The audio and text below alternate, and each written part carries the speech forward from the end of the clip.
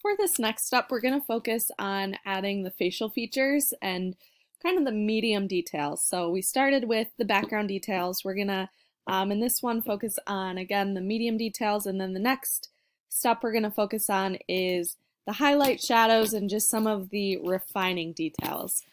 But before we get started, I do want to layer things up so that we can shrink all of those paths into the same layer.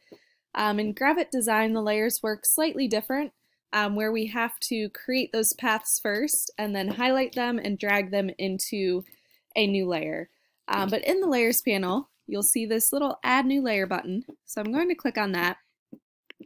And I'm going to double click to change the name of this, and I'm going to type background.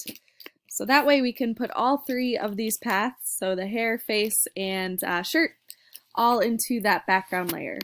So I'm going to click on the first path, hold down Shift, click on that third path, and it should highlight all of them.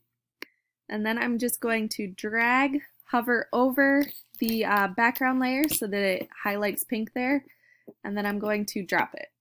So now if I click the little drop down for the background, you can see those three paths. And this way I can lock all three of them together so they don't get in the way. And I can also hide those right now, so those are out of the way as we move into more of these details here moving forward. But the first facial feature that I want to focus on is the eyes. So I'm going to go ahead and zoom in on the eyes there. And we're going to start with the pen tool again and just work on the white part of the eye first. So I'm going to outline all the way around the outside of the eye. And I can almost go from one end to the other and just drag that handle out a little bit.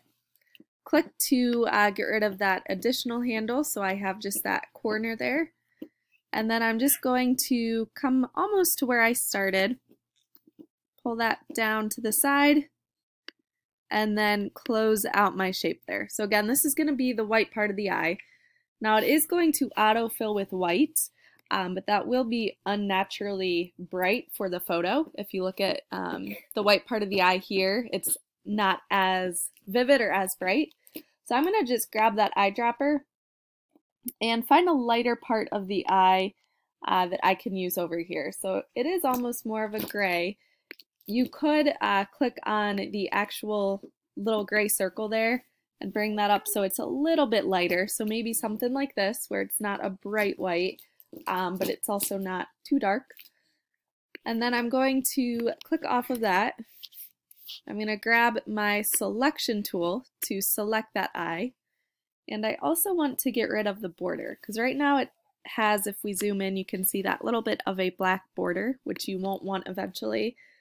So I'm going to hide that black border, and then I'm going to move on to the other eye. So I'm going to grab that pen tool again and just outline around the eye. Remember to try to use as few anchor points as possible. And I'm going to grab my eyedropper tool, and I'm just going to use that same gray from the other eye. So I clicked on that to fill it. I'm going to hide the border so I don't have an outline around it. Click back on my selection tool to deselect the eye and just click anywhere on the screen. And now I'm going to select both of these eyes here. So I'm going to hold down Shift, click on both of the white part of the eye, and I'm going to hide the fill. We can bring that back later, but I'm going to hide it so we can add the pupils and iris. I'm going to actually make my job a little bit easier here and just grab the shape tool, which is up at the top by the selection tool. Click on the ellipse, and then I'm just going to click and drag and try to line that ellipse up on the eye. So there's the first one.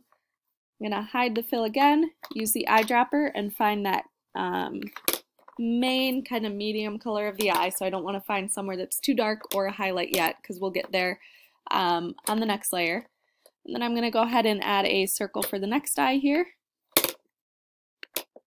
You could either leave them the same color, or you could hide the fill and find a different green color for this part of the eye here. So depends on what you want to go for. And then I'm going to leave the black part for now. We'll add that detail later on the next video, but I'm going to go ahead and unhide the white part of the eye. So if you click with your selection tool and drag across the screen, it will select everything here, and we can just unhide it, and that brings the white part of the eye back. So now if we zoom out, you can see that you have the eyes completed here, and you can, as you go, unhide your background layer so you can kind of see how it's going to look. I'm going to go ahead and move on to the lips. So I'm going to zoom in on the lips and grab my pen tool. And then I'm not going to worry about this line or the highlights or any details on the lips yet. I'm just trying to find the solid shapes to fill in. And again, we'll come back and do the details later. So I'm just going to follow the main kind of pink color around the outside of the lips. And again, I'm just clicking and dragging using as few anchor points as possible. And make sure you do close those shapes. I'm going to hide the white fill, grab the eyedropper, and find a medium pink color to add to the lips. Next, we're going to move to the nose, and we're just going to do the two little nostrils here, not worry about too much detail with it. So I'm just going to outline around this darker shadow. And again, I'm going to hide my fill, grab the eyedropper, and find that darker value there, and then hide the stroke so I don't have an outline around it. And we actually have to go back and fix that on the lips too, so always make sure you're hiding the stroke.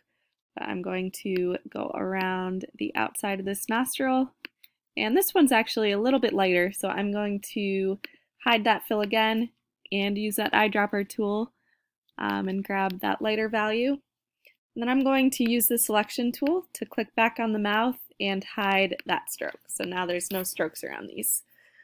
The next thing we're going to do is the ears. So I'm going to grab the tool here. And the reason why we're doing the ears is because the main general color over most of the ears is slightly different from the medium value of the face. So I would definitely try to section this off separately just so we can get a slightly different value on the ears as well. So I'm outlining around those. I'm going to hide the fill, hide the stroke, grab my eyedropper tool and find some just medium value there for the ear. And same thing with this ear. We'll come back later and do highlights and more details on the ears. But for now, we just want to get kind of that main solid color for them. So eyedropper, find that medium value. And then the last thing that we're going to do here on this step is a little bit more detail with the hair. So as you can see, some of this top part of the hair is the main highlight that's going to be slightly different from that medium value we added before. So I'm just going to outline around this top part of the hair. And if this was your final portrait, the hair is going to be something that might be a little bit tricky to figure out how to go about doing it. But what I would say is to not worry about too much detail, but just look for the main areas of highlights and the main areas of shadows in the hair that you can outline separately.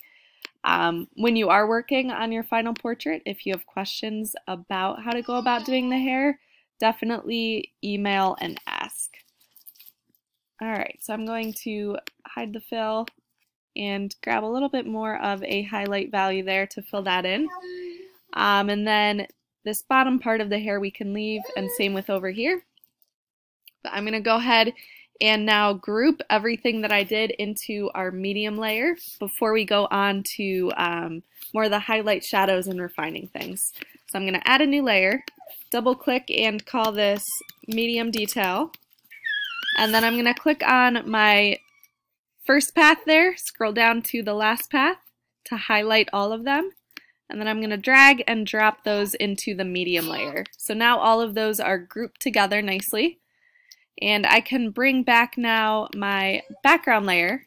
So if we zoom in here, you can start to see this face is definitely getting a lot more detail. But we're going to move on to the last step, which will add the details. As you can see, how this picture here has a lot more of those details and refines things compared to what we have here. So we're going to go back, add highlights and shadows next.